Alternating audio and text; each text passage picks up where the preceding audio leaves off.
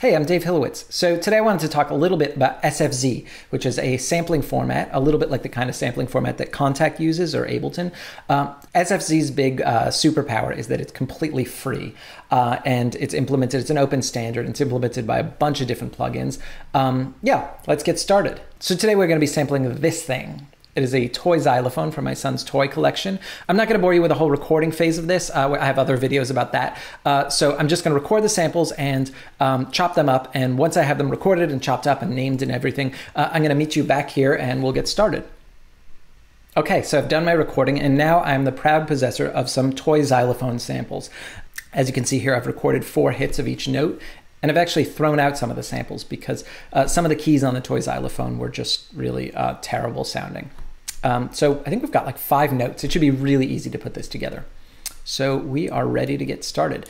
One thing that's worth knowing right off the bat about SFZ is that the actual SFZ file is just a text file. You can use any text editor to edit it. I'm going to use Sublime Text because that's what I like most, but you could use anything. You could use TextEdit or whatever. Next thing we're going to do is we're going to pull up a template.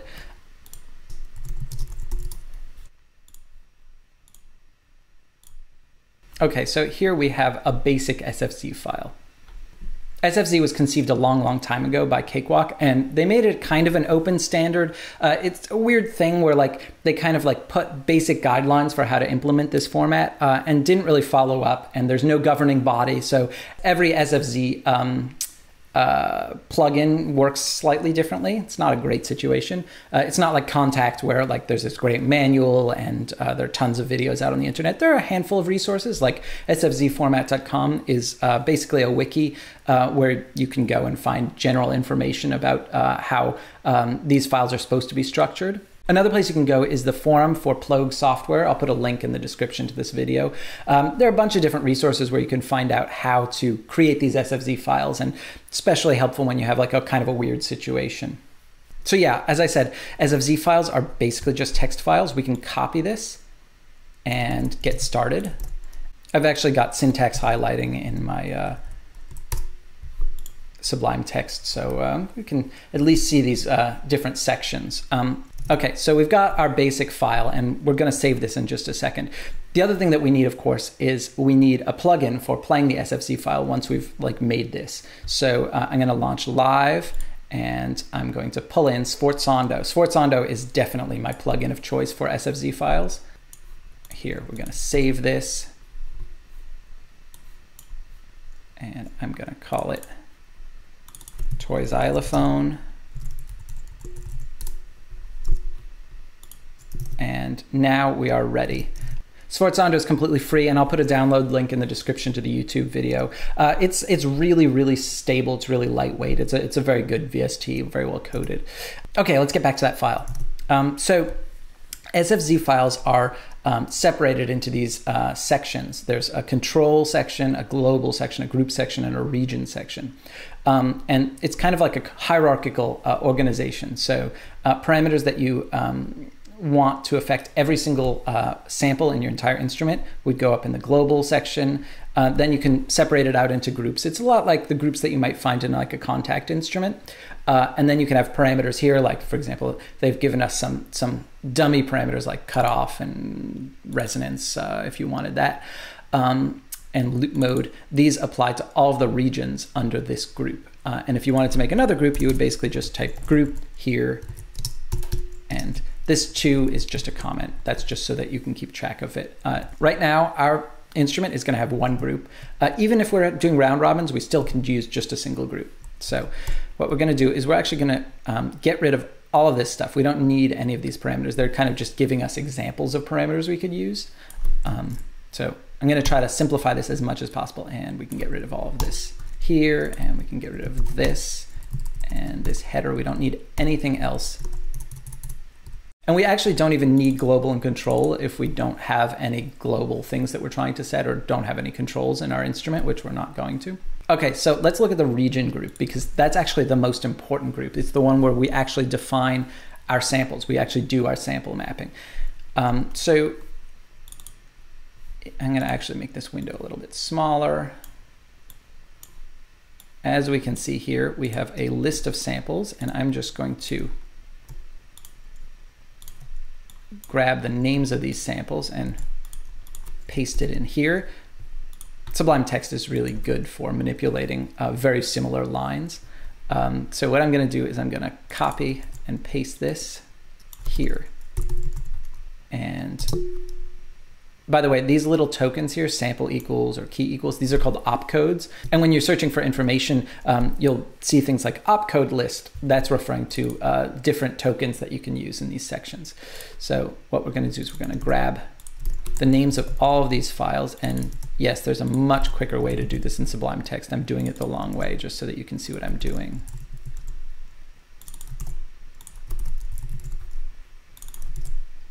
As you can see, I've taken the work out of this by already numbering the notes. So sample equals is the name of the sample file. Key equals is the MIDI number. So 83, 85, 88, so on and so forth. And we'll want that to say .wave. Okay, I just saved it, and now we are ready to try out our sample file. So I'm going to open up this, and here's the SFZ we just created. I'm going to drag it into Sforzando. And as you can see, these keys lit up. That's where we have samples mapped.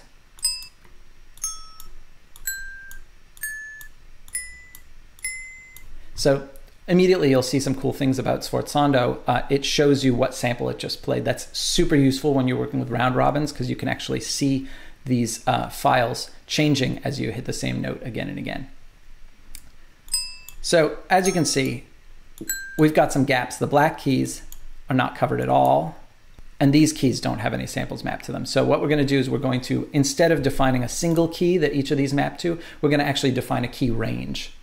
So we're going to uncomment this, and we now have the low key, high key, and pitch key center opcode to fill in. So pitch key center is the actual true value of the note. So in this case, it's going to be the same as we entered here for key. And by the way, once we've entered these in, we're going to get rid of key because key is no longer useful once you're defining a key range. So I'm actually going to get rid of key. And let's say we want this to map all the way down to key 70, whatever that is. And the high key, we don't want it to go past this key. So we'll say 84. I'm going to hit save. Now we can go back to Sforzando. Another cool thing about Sforzando is if you make any changes to that underlying text file, it reloads the instrument automatically. It's pretty helpful. So as you can see, this range expanded a whole bunch. Okay, it doesn't sound great. So yeah, we're going to continue. We're going to do the same thing for all of the others. And I'm actually going to just, since these values are being copied over from key to key center, we might as well just do that. We're going to make our low key and high key opcodes. And now we're just going to fill in gaps. So this one goes from 96 to 95. So I think the high key is probably going to be 98, let's say. And the low key will be 96. High key will be 95. I'm kind of just eyeballing this to 94. Have these each extend down one note. 91 down to one above 88 is 89. Basically, I'm just trying to make sure that there are no gaps. 88 down to 86, which is one more than 85. 85 down to 84. And we'll change this. Okay, and hit save. Okay, there we can see. Boy, it's a really terrible sounding xylophone. But anyway, you can see that the mapping worked. Okay, so there are a couple things I want to do. One thing I want to do is I want to play with the release time. Annoying thing about this is that as soon as I let up on these keys, the sound ends. And I don't want that. I want the sound to actually ring out. So I'm going to change the release time for each of these samples. So basically what I need to do is I need to figure out the opcode that I need in order to modify the release time. So we're going to go back to that SFZ format site, and we'll go to syntax, SFZ opcodes, and we're going to look for something that says release or something like that. I think that's it. Click on that. This website's a little bit messed up. I think that's the right one. When I click through, there's some sort of error about this page, so I'm just going to grab this and hope for the best. And I think this is in seconds. Let's try 5 and see if it fixes things.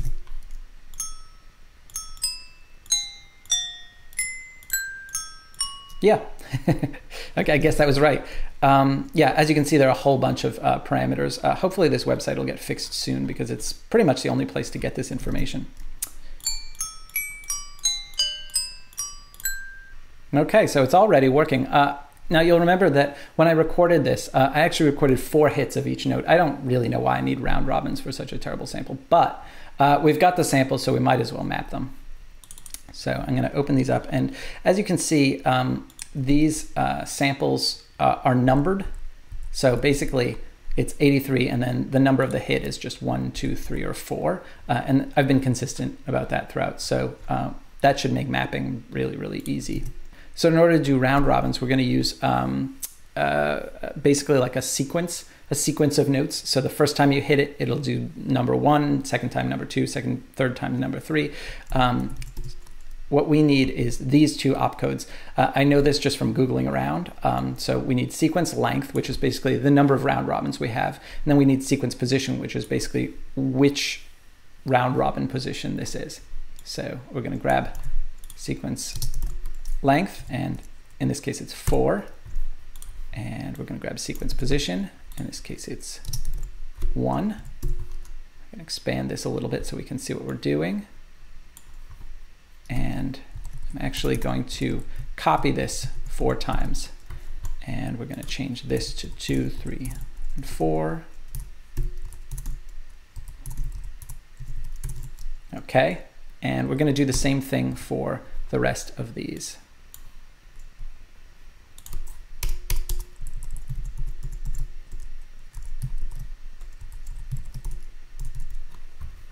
And we can actually just copy this block of text. One of many reasons I love Sublime Text. And yeah, you get the idea. I'm going to kind of power through the rest.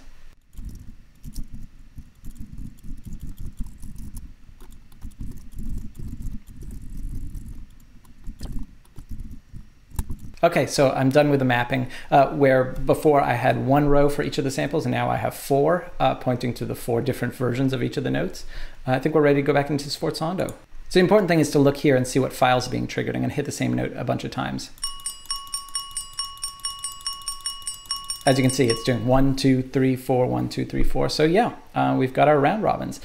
So yeah, that is pretty much it. That is an SFZ file. As you can see, it's much more bare bones than something like Kontakt. It doesn't have a nice UI. Sforzando actually does support nice UIs using something called ARIA, which is built on top of SFZ. But the second you start using those ARIA extensions to SFZ, your file stops being portable. So SFZ on its own has very limited support for controls, and they always have to be tied to MIDI continuous controllers. So for example, over here it gives you 2 for free, MIDI CC7 and MIDI CC10. It's possible to label these so that they don't say 7 and 10 and tie them to specific parameters. But that's about it. It's not like a beautiful skin thing like a nice Kontakt instrument might be.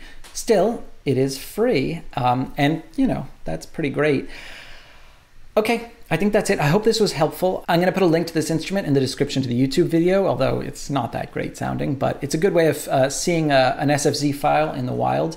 I definitely encourage you to download Sforzando because there are great SFZ files all over the net, and yeah, well worth downloading.